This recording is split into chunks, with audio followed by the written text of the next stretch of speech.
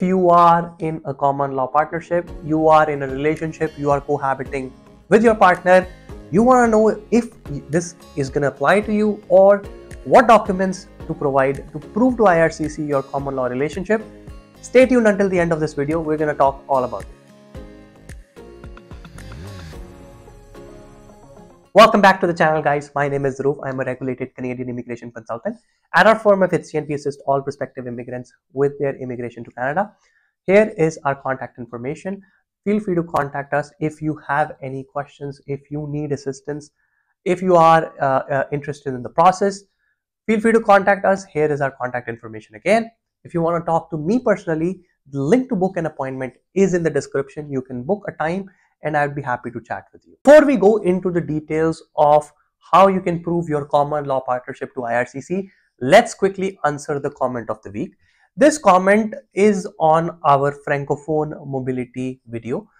This was recently posted on our channel and we saw numerous comments on this video about whether the work permit issued under the Francophone mobility program is an open work permit or a closed work permit. The answer is the work permit issued under the Francophone mobility C16 exemption code is a closed work permit. It is not an open work permit. So if you are going through this process, you need an employer and the work permit that you will receive will be an employer specific closed work permit. I hope this helps. Now coming back to the common law partnership. Now guys, for those of you who don't know what is common law partnership, we'll briefly talk about that. If you have been cohabiting with your partner for at least 1 year in a conjugal relationship. Now what does this mean? First requirement is cohabitation, which is at least 1 year you should be living together under the same roof as conjugal partners. And this is the second condition. You need to be conjugal partners. What does conjugal partnership means? It means that both of you are living together in a marriage-like relationship. Okay, so say that you're dating someone and you are living with them under the same roof. You are exclusively dating each other and you are living together in the same address, in the same house. Then you are satisfying the requirements of a common law relation. Once you complete 1 year of cohabitation as conjugal partners, as a married couple, or you're not technically married but you're living as if you are a married couple, then you have become common law partners after 1 year of cohabitation as conjugal partners, and now you have access to common law sponsorship or spousal open work permit based on your common law partner. Now moving on to the next part, that is how to prove common law union, common law partnership to IRCC. Now guys, the first thing to do when proving your common law relation is to sign the statutory declaration of common law union. This is the IMM 5409 form. Here on the screen you can see a sample of that IMM 5409. You and your partner need to sign this form. In this form you declare that you've been living from a particular date to a particular date, and this time period should be at least 1 year, and both you and your partner will sign this form in front of a commissioner for taking affidavits or a commissioner of oaths or a notary public. And this is a declaration that you're submitting to IRCC that you and your partner are in fact common law partners. Now if you need assistance with this declaration, you can contact us. In the link description of the video, there is the link where you can place an order to get your common law declaration prepared or get it stamped, because I am a commissioner for taking affidavits in Ontario and I can provide you with the service. Now that you've completed the declaration, the second step is now to prove your cohabitation. In order to prove your cohabitation, you need to showcase to IRCC that both you and your partner have lived together under the same roof for at least 1 year. How do you do that? First thing is address proofs, right? If you have a driver's license with the same address, that proves that you are living at the same address.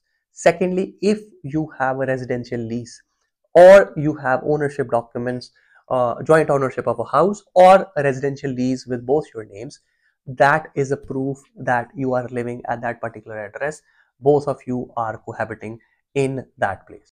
Other address proofs could be your bank statements that showcase the same address for both of you. This could be a joint account that is operational between both you and your partner, uh, and that's a good proof.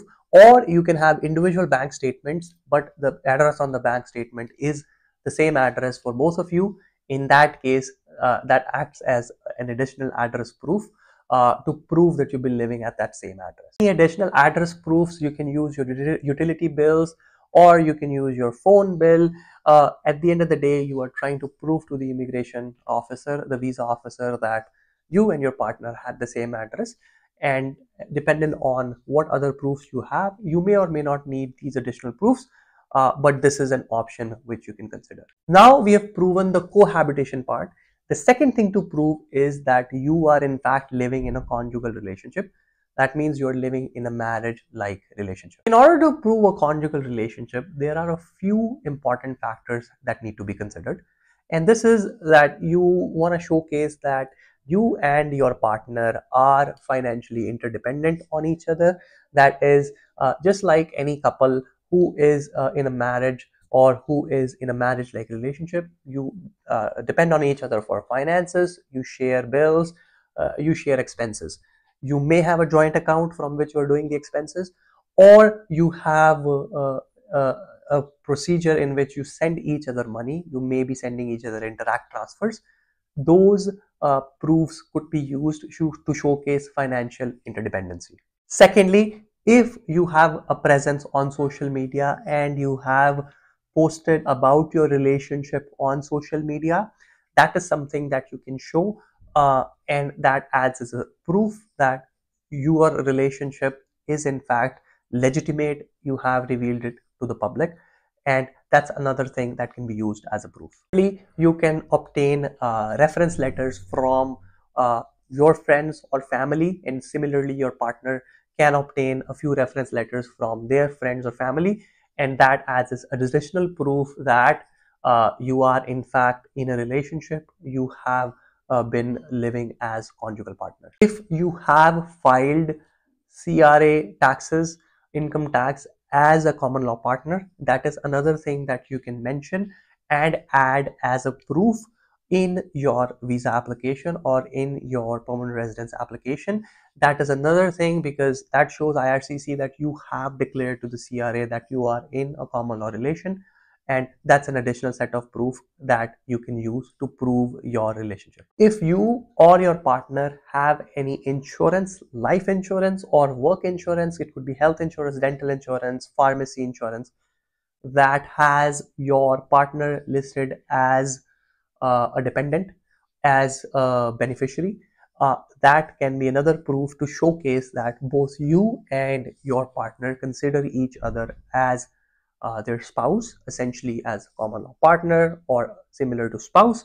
And that's an additional set of proof that proves to immigration that we can clearly see that in their insurance documents, in their insurance policies, they have mentioned the other person as the beneficiary, as a dependent, and hence they are in a conjugal relation. Similar to life or health insurance, car insurance is another document. If say you own a car and your dependent, your partner, is added as a primary or a secondary driver in your insurance policy, or vice versa, that is another proof. The confirmation of insurance with your name and your partner's name is another set of proof that can be submitted to prove your relation. So guys, these are the proofs to showcase cohabitation and to showcase your conjugal relationship. Now all of these documents have to be prepared in a submission, and that's where you need to kind of give your relationship story and give all the proofs of cohabitation and the proof of your relationship.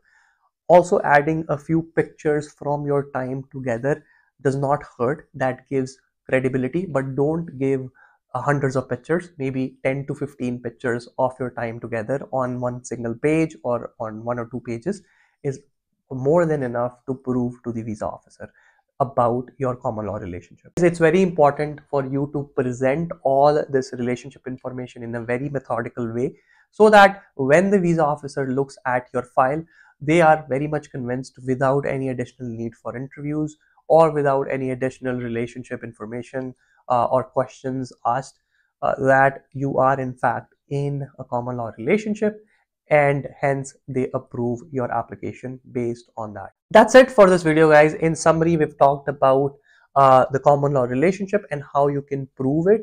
We've talked about the two requirements. One is cohabitation and how to prove it, and the other is conjugal relationship, and again how to prove your conjugal relationship. If you like the content of this video, guys, and if you found it useful, please like it, share it with a friend, and subscribe to our channel so you are notified about new videos that we upload. Thank you very much for tuning in, guys. Thanks a lot for watching, and I'll see you in the next video.